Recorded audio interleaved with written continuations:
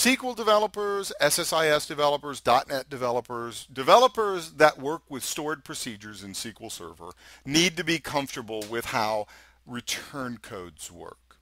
So I just got through recording this awesome little 7 minutes on what is a return code and how it works, and I erased it and I'm starting over here. It's not really my place to teach you what return codes are. It's out of the scope really of this course. I love to talk about that stuff, but I can get into a rambling mode where I will just start talking about that and getting so worked up about it that it confuses people. So I'm not going to do it. I'm going to tell you the basics of what returns are, and I'm going to show you how to trap the return code. So let's just use the learnitfirst.com database. And what you should know is that stored procedures have a return value or return code. And the default return value is 0. And that indicates success, meaning that the stored procedure ran successfully. It did what the developers expected it to do.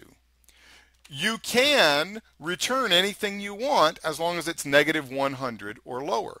So you typically return -100 as an indicator of failure.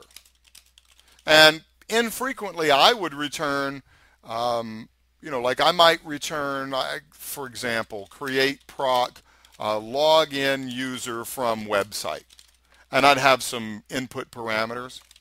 And then I'd say, if disabled account, return -1000. And so on the website, in the C# or the Visual Basic code for the ASP.NET web page, I would say if the return code from this stored procedure is 1000, show them the message that says their account has been disabled. If locked out, return -10,000. I don't know why I tend to make them in the -100, -1000, -10,000, but that's what I do. So I'm going to do this. I'm just going to show you how it works. So let's just build a stored procedure, call it SSIS, as return 0. Which is really not necessary. Return is implicit. So this is implicitly done and not necessary syntax sugar, as we often will call it. So I'm going to go ahead and do it. The stored procedure accomplishes nothing, but it does return the code 0. And in SQL, we could actually look at it. We could say, let's declare a variable, exec, assign the value of the variable to equal the stored procedure SSIS, and then let's look at the value of R. I know that looks weird, doesn't it? But it returns 0.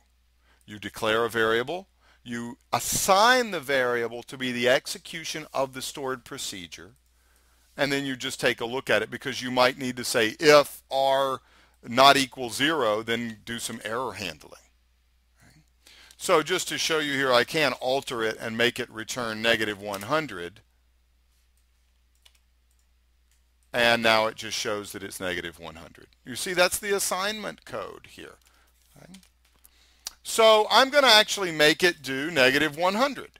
And I'm going to show you how to capture this value, just like you did right here in Transact SQL. I'll show you how to do it inside of SSIS. So let's crack open a package. Add a little execute SQL task into it. And we need a variable. So let's make ourselves a integer 32 variable, tsql return value. Make it an int 32. Come over here, hook it up to my SQL Server. I've already built one using the SQL Server native client to that data source here. And we just type it in. You say exec test. And then when you come over here to the parameter mapping, you come up and you say add. You choose the variable that you want to store the value in. We just call it tsql return, and you change it to return value. So I do, make it 0,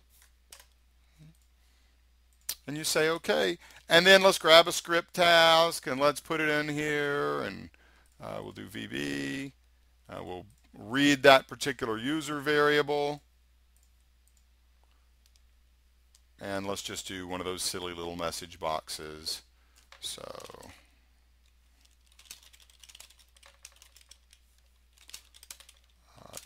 put our variables here, and I named it something difficult like a full T-SQL return value, I think, dot value dot to string. And if I went through that fast, we've done it so often in the course, it'd probably be helpful to go watch that video on how to do pop-ups with variables. Say OK. And I've actually made a mistake. I did this on purpose to show you that I won't get an error, but I will get an incorrect statement. So if we run this in SQL, we get a return code of -100 because that's what it says to do. But when I run this in SSIS, I get an error message. What did I do? Could not find the stored procedure. It's in the learn it first. Oh, it's SSIS. My fault. I thought I named it test for some reason. So go back over here and exec SSIS. Run it. And no error message, but look, I get the wrong input, wrong return code. This is incredibly dangerous. There's no parameter in my SQL statement. Okay, so look, you assigned, or I assigned, trying to show you how this works and why this is so dangerous. There is no parameter in this SQL query. You don't see a question mark, and I'm using OLEDB, so that's the only way to do parameters here.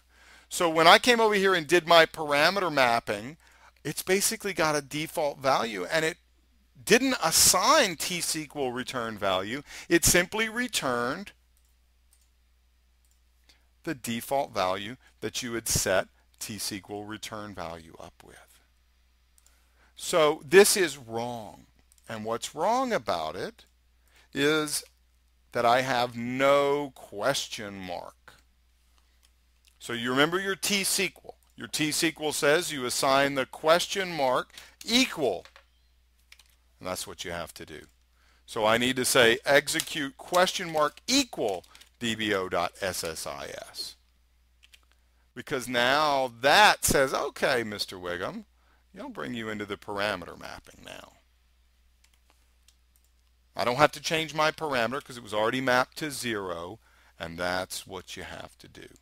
So be very, very careful to ensure that your stored procedure output parameters are returning the right output parameter, because if you don't set it up correctly, you'll just be returning the default value of your integer.